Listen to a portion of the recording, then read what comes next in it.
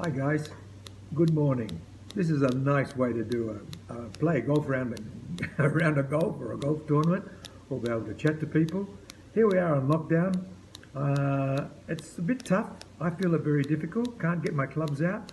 I can get them out. I can have a bit of a chip, a bit of a putt, but it's not good, guys. And you know, I got to thank Aaron of PXG for his vision on this MST golf. We're very lucky that we've got guys like this that can put these things together. I'm only here just to give you a little bit of a silly old farts information what I've done over my years. But to everybody, you know, it's a tough one. And guys, we will be back. They say we're open again on April 28th, but of this month. But I don't know. I really don't know. I think we've got to be safe. We've got to listen to the experts, what they know, and let's just keep safe. But let's have good golfing. Let's have a bit of a fun chat on this sort of a line that we're doing here on the video side of it. I'm no expert. I'm sitting at my wife's desk, got computer, got papers, got invoices, don't know what I'm doing. If I haven't got a 5-iron in the hand, I'm lost. Okay, this is a good one. I was asked. Fun players on tour to play with. Hard to define fun players, because when you're playing golf and you're playing in a tournament, doesn't matter if it's 100,000, 5 million. You really don't have much fun going on the golf course when you're playing the actual 18 holes. It's tough. Everyone wants to win, everyone wants to compete, everyone wants to do the best they possibly can. So fun players, difficult. But I must tell you, the best player and the most fun player to play with, as a guy being funny on the golf course and who can chat, make you feel comfortable, was Lee Trevino. For all you youngsters that don't know Lee Trevino, look him up, Google him. Lee Trevino, Mexican. Okay, best player I've ever played with. He could shape the golf ball left to right, right to left, and he would tell you, even in a tournament, I played with him several times, several tournaments in Australia, and the one in Australia I ran second to him. He would nominate every shot that he was going to play. A hook, a cut, over bunkers, 4 woods, 5 woods, whatever. He was the best, actually, and a funny guy, but a real competitor. Okay, a real competitor. The second funny one is a guy called Brian Jones. Jonesy, as we call him, the donkey for nickname, because he's got big ears. He's just a real character. He would be one of the funniest bloke I know that can get on tour and do the tricks. For example, he would put rotten apples in guys' golf bags. He would tip their clubs upside down. He would change their head covers around on all your woods. The best one was in Japan. Another player, pro golfer Peter McWhinney, had a locker. We all had lockers there. But anyway, Jonesy one day decided each time we'd be lucky enough to get, well, not lucky enough, but we'd get different things sent from different companies. Could be from Titleist, FootJoy, or whatever. Peter McWhinney's outside his locker had 2 boxes of FootJoy, new shoes. Jonesy got one box, undid it, took the shoes out, hid the shoes, and put 2 dog turds in the box. Wrapped it all back up again, put it back in the locker, and left it.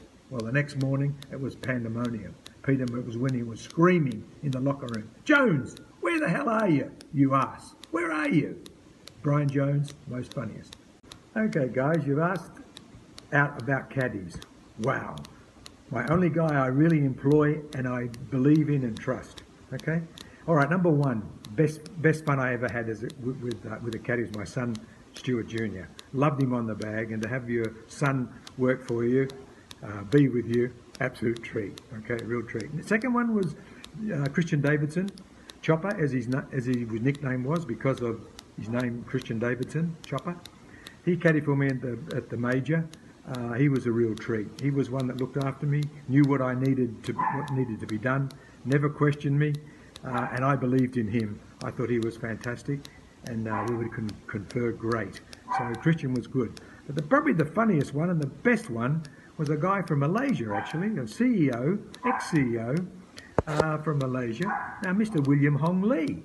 He's a club golfer. He's a member at RSGC. He's a member of, I don't know, all the clubs around the place, Australia, everywhere. So Willie caddied for me, and it was an absolute hoot.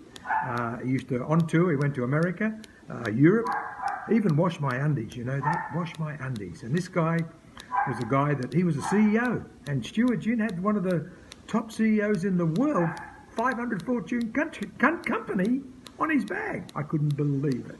But we had fun. We're still friends. I mentor him a little bit now, and he's a good player. To Willie, to thank you. To Chopper, I thank you. And to my son, Stewart, thank you.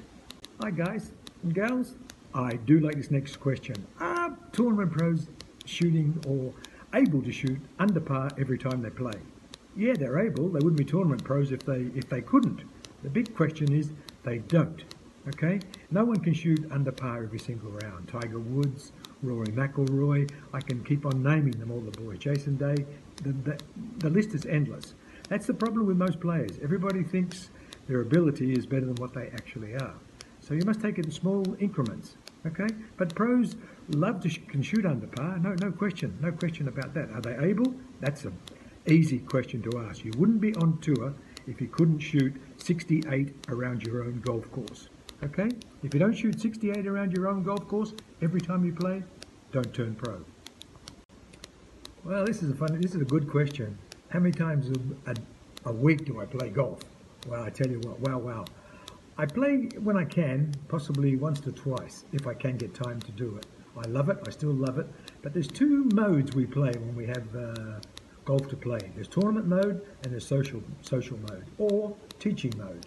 So it's very hard when you've played for 40 over years like I have on tour and been a grinding experience out there every week. You have to make the cut first. You've got to think of your rice bowl. You have to think of paying expenses, and you've got to think of the family expenses. It's a lot to think about.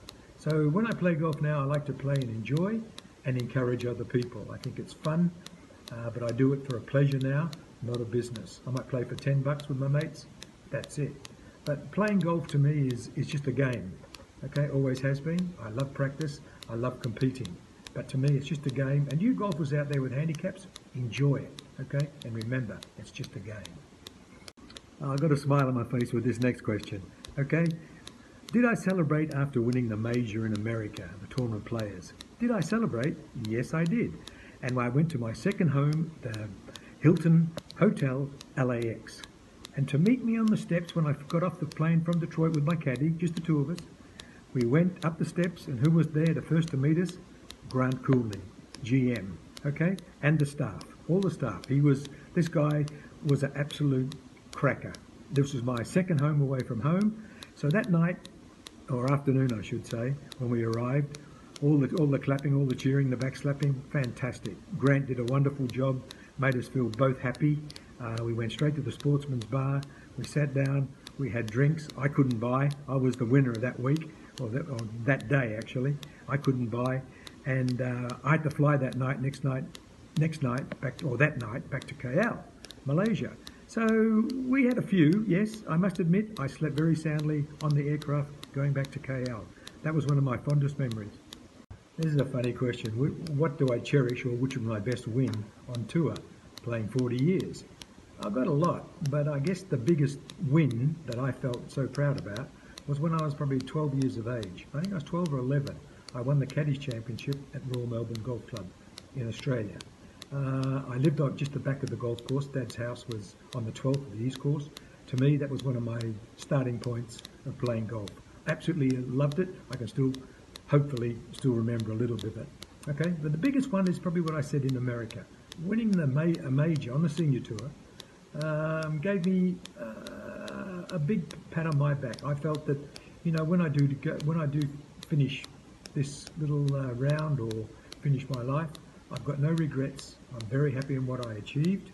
I wasn't a marquee player out there, but I did achieve things that I was so happy about and proud about.